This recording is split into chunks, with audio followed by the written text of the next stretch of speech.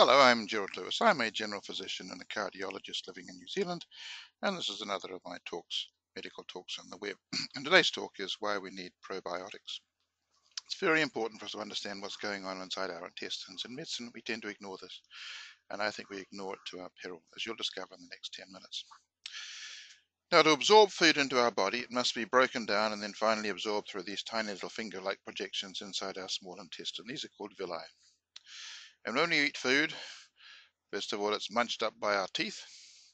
It's then exposed to enzymes in our saliva, our stomach, pancreatic juices, and bile, all of which help dissolve and break down the food. And then finally, we've got bacteria in the small and the large bowel, which do a large amount of our digestion for us.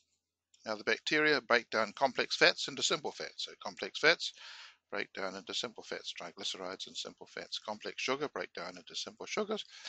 And proteins, which look a little bit like that, these are the building structures of our bodies, initially are broken down into what look like strings of beads, and then each bead is removed as amino acids, 1, 2, 3, 4, etc. Now, when we're born, the baby's gut is completely sterile, and the mother's breast milk, particularly the colostrum, inoculates the baby with good bacteria and yeast, which coats the baby's bowel. And these help with digestion and helps keep bad bugs away. Bacteria break down complex proteins into simple amino acids, which then come into our body, and we recognize those as we're babies, recognized by our immune tissue. Now, this is a microscopic view of the bowel with the little villi that you see there. And what we didn't know for a long time was what was the purpose of these splodges of lymphatic tissue, which are called Peyer's patches. And now we know exactly what happens. When a protein enters in through the bowel, goes through the villi, past the Peyer's patches, and the Peyer's patches look at it as it goes through and recognize it. And while we're babies, we have a look at these and we see that these amino acids and small proteins are okay. So if we see them ever again, we're quite happy that these are okay and we don't need to be worried about them.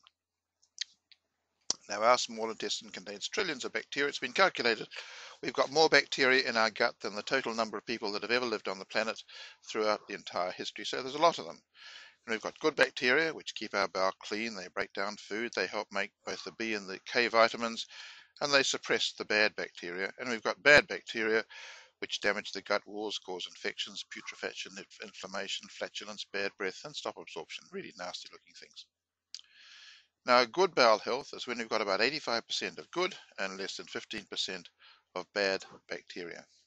If we take antibiotics, it kills any bacteria, but it's not only exposed to antibiotics when you take pills and injections for infections, but our food, chicken, fish, meat, eggs, milk, all contains tiny little bits of antibiotic which can affect our bowel. And also the junk food we eat, sweets and sugars, encourage the bad bacteria to grow in our bodies as well.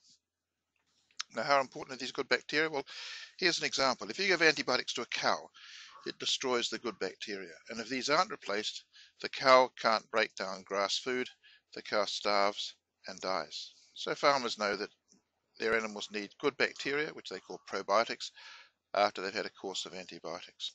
Another good example is why we have an appendix, that little thing hanging from the cecum in the middle of our bowel, things that surgeons are very happy to chop off.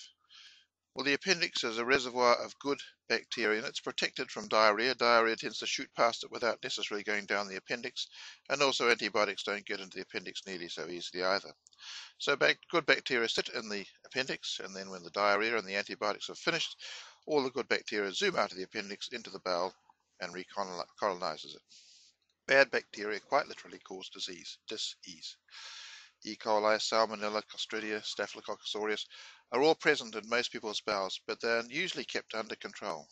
If they are allowed to grow unrestricted, they cause all sorts of bowel symptoms. E. coli, they cause diarrhea, urinary infections, typhoid, gastroenteritis. C. difficile, which happens quite frequently in hospital, causing diarrhea that's very difficult to control. Toxins, Staphylococcus causes gastroenteritis. Bad bacteria produce molds and putrefaction. They stop food being absorbed. They encourage parasites to thrive, and the bad bacteria attack the gut lining. And each of these has an important consequence, and we'll go through those one at a time. First of all, the mold and putrefaction releases toxins, so it causes diarrhea, bloating, bad breath, toxic feeling unwell, but more importantly, those toxins are absorbed into the body and the liver's got to detoxify it. So it causes overload of the liver and can cause depression, brain fog. The food is not absorbed, and this leads to malnutrition, with vitamins particularly being reduced, causes diarrhea, weight loss, lack of energy. Parasites can thrive, causing thrush, yeast infections, urinary vaginal infections. Toxic bacteria also release which make people feel worse. And finally, the bad bacteria can attack the gut lining. They actually attack the villi, making large holes in the villi. This is probably the most dangerous result of all, because it produces something called leaky gut, which in actual fact is not like that, but basically the gut leaks on the inside, so large chunks of food can get into the bloodstream rather than only small ones. Leaky gut causes or aggravates many of today's diseases. Remember, as babies, we learned what good and bad protein were because of these Peyer's patches sitting in the wall of the intestines. Our bodies know these amino acids and these small proteins, and they ignore them. But if a foreign protein comes into our body, we attack it. For example, a virus or a bacterium comes into our body, our immune system produces antibodies, and we attack the virus and bacterium and we kill it. Leaky gut allows larger proteins than normally should to get into our bloodstream. If that protein is similar to one of our body tissues, our immune system develops antibodies against these new proteins and attack them, and that causes allergies such as asthma, eczema, sensitivities, but also is a major cause of immune diseases such as lupus, multiple sclerosis, rheumatoid, Crohn's, ulcerative colitis, diabetes, etc., etc. Leaky gut causes and aggravates many allergies and many of today's immune diseases. It's very important. So bad bacteria cause major problems. So the answer, obviously, is to replace with good bacteria. We can cleanse the bowel and get rid of the bad. And good bacteria are bacteria which are found in healthy gut, and these are called probiotics. Probiotics basically means for life. Probiotics are the healthy bacteria similar to those found in breastfed infants. Most come from two bacteria species, Lactobacillus and Bifidobacterium, and they're found in some foods such as yogurt, fermented and unfermented milk as long as it hasn't been pasteurized, miso, tempeh, and some juices and soy beverages. And also you can get probiotics in supplements, capsules, tablets, or powders. There's also things called prebiotics, which actually aren't bacteria at all. What they are non-digestible foods that the probiotics can feed on. So who needs them, and when we should take probiotics? We need to do when the bowel bacteria are causing symptoms with diarrhea, bloated, flatulence, irritable bowel syndrome, when you've been ill or under stress, during or after a course of antibiotics, after an overseas trip or while you're traveling, acute gastroenteritis and other conditions, Crohn's and ulcerative colitis. Any inflammatory bowel disease is made worse by bad bacteria. Other immune diseases, lupus, asthma, multiple sclerosis, etc. After bowel surgery, urinary and vaginal infections, people with food allergies, eczema, particularly in children, and old people, people living in hospitals, nursing homes, and people with weakened immune system. A few questions which I'll go through rather rapidly, but you can slow this down and look at them one at a time if you wish. When should you take it? It depends on the coating used. Some you need to take with food, some after food, so basically read the label. Side effects are usually very few. Less than 1% of people have bloating, and if it happens, simply stop and restart again at a lower dose after a few days. Can pregnant women take them? Yes. Can children take them? Yes. Well, how fast will you see a change? Sometimes you get benefit after just a few days, but in other situations, remember these bacteria have got to multiply, so often it takes 2 weeks, 2 weeks, maybe even longer to get the benefit. Can you take it without antibiotics? Absolutely, yes. Can you overdose on them? Absolutely, no. How long should I take them for? It's usually 2 or 3 weeks, or until the symptoms have gone. How often do you need to take it? It depends. Some people suggest a burst of probiotics every few months. Can you do more than simply take probiotics? It's actually quite hard to retain the good bacteria in your bowel after you've been on probiotics.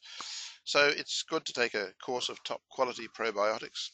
Then after that, or even during that, eat regular yogurt, miso, etc. Reduce the high sugar, highly processed food in the diet so that the bad bacteria aren't encouraged, and eat regular prebiotics such as soluble fiber to feed the probiotics. Are probiotics all the same? No, they're not. Different strains of bacteria are more effective than others, and as you know, they've all got long names. Now, just like different cars have different benefits, well, different bacteria have different benefits as well. The best probiotics include Lactobacillus rhamnosus and Bifidobacterium. Do you have those? You've got a good probiotic. The other important thing is those probiotics must be able to get through into the bowel. Now, when you take a probiotic, it's got to go through the esophagus, through the stomach, through the duodenum, and out into the small intestine. It's got to pass through the very acid stomach juices, the very irritant gallbladder, the digestive pancreatic juices before finally getting through. So essentially, a probiotic must be acid, bile, and pancreatic juice tolerant, which is pretty hard to find. So usually people put a gel matrix around each bacterium, or they put them in enteric-coated capsules which don't dissolve until the capsule has passed through the pancreatic area. Now, a good probiotic could make a huge difference to the health of virtually everybody. I believe everybody should take a course every 3 to 6 months.